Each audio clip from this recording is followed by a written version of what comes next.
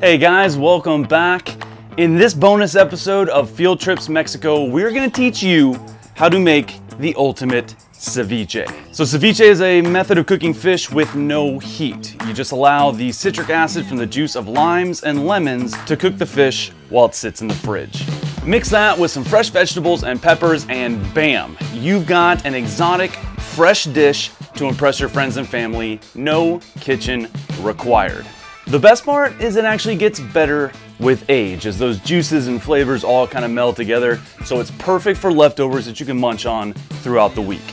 This time we're using California sheephead that we just caught last episode while we were on Cedros Island by dropping cut mackerel down on the bottom around the kind of rocky kelp beds. I've also used simple store-bought shrimp as bait for these fish. They are bizarre looking, but they're delicious. They munch on lobsters and crabs and shrimp all day, so they've really got that kind of crustacean taste to them. But this recipe would work for just about any fish, especially one with a little bit firmer meat. So I had to fly back here to Texas to get back to work after Mexico. So Mike Ponce from Fish Village, who you just met all series, he agreed to share with us his secret Ponce family ceviche recipe. This has never been aired publicly anywhere before. In fact, he said that some of his family doesn't even know this recipe. It's gonna be a treat. Here we go. Hey, this is Mike Ponce here from Fish Village, and you know how Rob likes to do a catch and cook, so he got lazy, didn't want to do it, making me do it, and somehow I took the monkey, and I'm going to do it. So what we're going to do is I'm going to teach you how to make Ponce style ceviche, and it's my dad's recipe. He's been making it for 20 plus years, taught us how to make it, and now I'm going to show you how to make it. Not an endorsement, just a personal preference.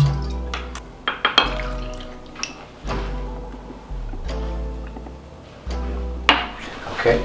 Alright, so the first thing that we're going to do is, the meat's already cut. Jeff at Cedros Kayak Fishing, his crew and everyone there takes care of everything, like down to processing the fish, cutting the skin off if that's what you want. In our case, we wanted to make sheephead ceviche, and the reason why is because in our opinion we think it's the best. It's got that sweet lobster taste because that's what they munch on all day, and it's just one of our favorites, especially as a Ponce family member.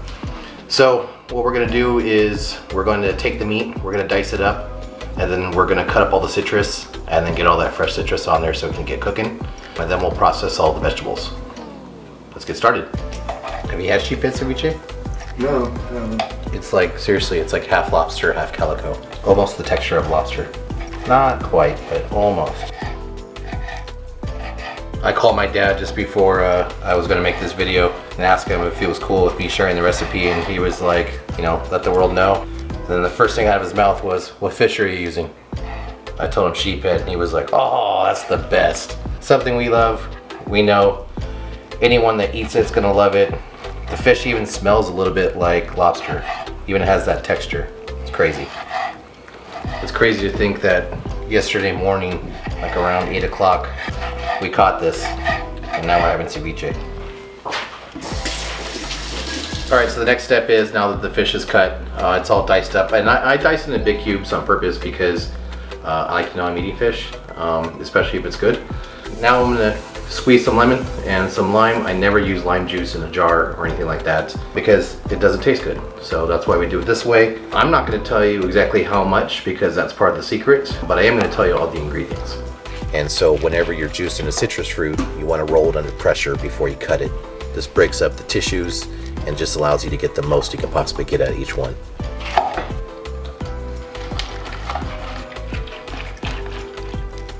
You're probably going to ask me how much lemon, how much lime, to use the same amount of each one. I'm not quite sure I want to tell you that, but I am. It's weird as the limes tend to produce more juice per lime than the lemons do. We'll see if that's true today. Is there such thing as too much juice? Probably. In this particular case, I'm using about a cup each. I just think that's the right amount for the amount of meat I'm using. In most cases, when I make a batch, I probably never use less than half a cup each.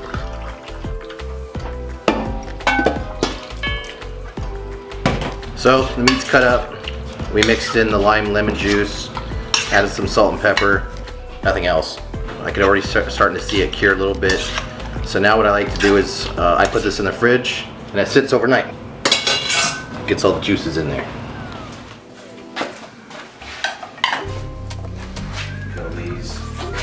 Alright, so next we got some cucumbers. Peel these, then dice these. Then some tomatoes. I like to use Romas. I'm gonna dice those. That's going in there. And then I'm gonna get to the hot stuff.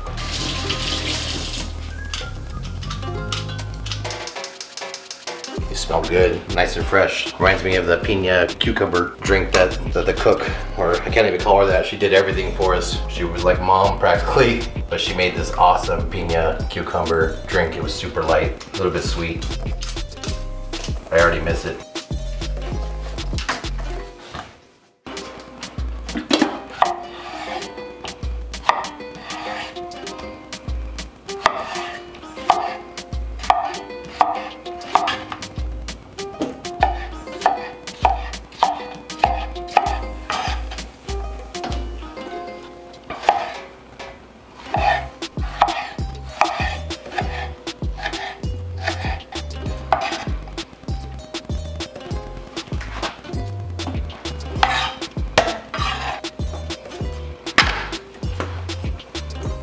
Alright, so now I definitely need gloves.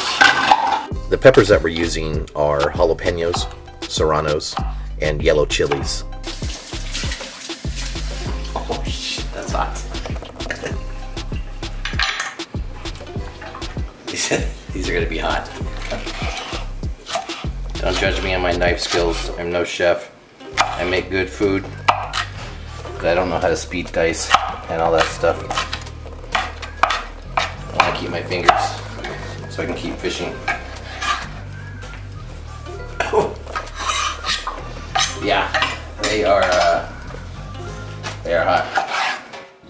The jalapenos and serranos, as you would imagine, are the spicy ones, and then the yellow just adds a really good flavor. It helps balance it out. They're not very hot. They can be from time to time, but most of the time they're not. Already getting hot. I'm already sweating.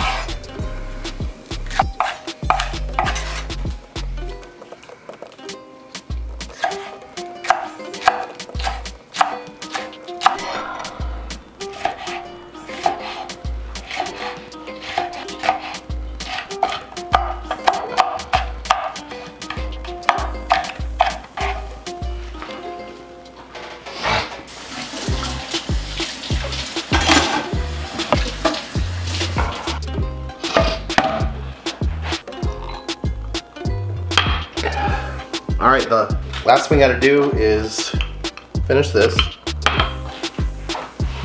Dice this. I thought we were done, but I was just getting excited and I'm also kind of getting hungry. So, and the cilantro. Normally I do one bunch, but these are kind of small, so I want to make sure we get a lot of flavor in there.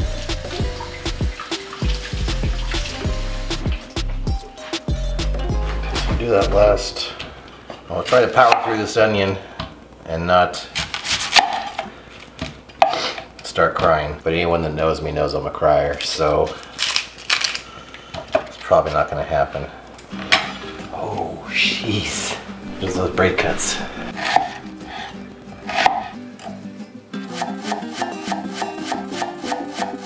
Oh, it's a doozy.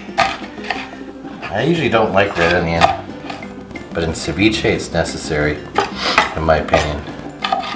Well, at least in ours. I love all kinds of ceviche. I'm not biased, not at all.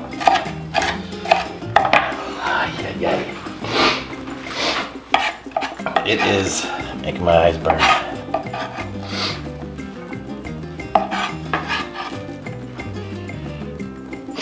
I'm just gonna do a little bit more. And if you don't remember, I already washed it. You gotta wash this stuff.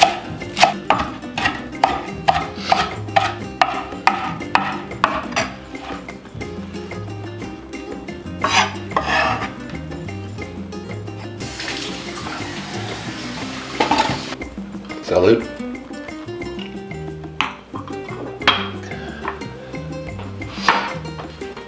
Last thing we got to do is mix these two things together. Gotta clean the fish juice out because Sylvie gets upset when I leave it in the fridge. Happy wife, happy life. Alright, see? I think this is always cool. I didn't add more juice. All I did was use the juice that you saw in me, I put it in there and it's pulling all that moisture out of the fish and it creates a, I don't know, just deliciousness. The last thing we got to do, apologize, I'm stifling so much. It's just all this cut stuff. Joe's had this before, so he's starting to get excited. You can make this recipe just with about any kind of fish. I mean, you can do it with tuna, yellowtail. I'm sure any kind of East Coast fish. It's not just a a Mexican thing, or it has to be caught in West Coast of California. It doesn't have to be our sheephead. I've done it with bluefin tuna, yellowtail, calico bass, sand bass, halibut, rockfish. She's just about anything. So now that I have all these vegetables, I'm going to add a little bit more salt and pepper, and just a hint of garlic. Not a lot. The final recipe, and I have this approved from my dad, so I had to ask him. He's always kept it secret, so half my family right now is going to find out what the actual recipe is. The secret sauce is cocktail sauce. It doesn't necessarily matter what the brand is, just regular cocktail sauce.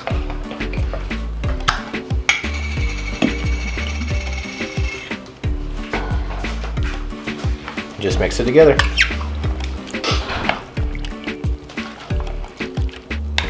And right now you see a little red, but once that juice gets in here, that red will start to dissipate a little bit.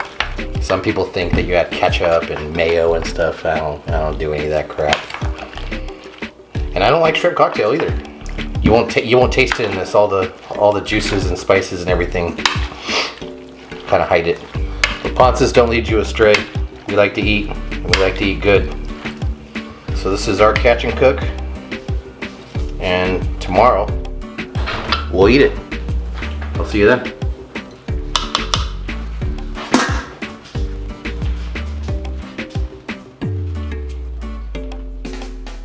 All right, guys, so there you have it. The Ponce Secret Family Ceviche recipe.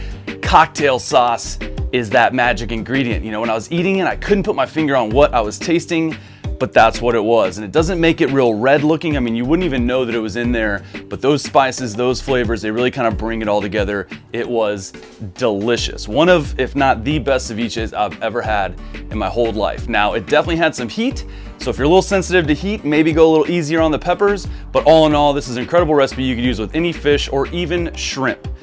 Now, I goofed and he gave me a bowl of that right before I left. I was supposed to film myself eating it to show you guys my reaction, and I totally forgot.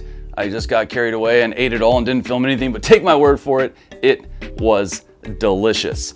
Do you have a ceviche recipe? Because ceviche can be made a bunch of different ways, and I absolutely love to eat it. So I would like to hear from you, anyone out there that's got their own ceviche recipe they wouldn't mind sharing with me. Comment it down below. I plan on making ceviche with some kind of unorthodox fish as I make my way around the United States. So maybe if I dig your recipe, I'll use it in a future catch and cook and shout you out in the video. But for now, guys, that's all we got. I hope you enjoyed this little bonus cooking episode. Next up, we got more stuff from right here in the US of A. I'll catch you next week.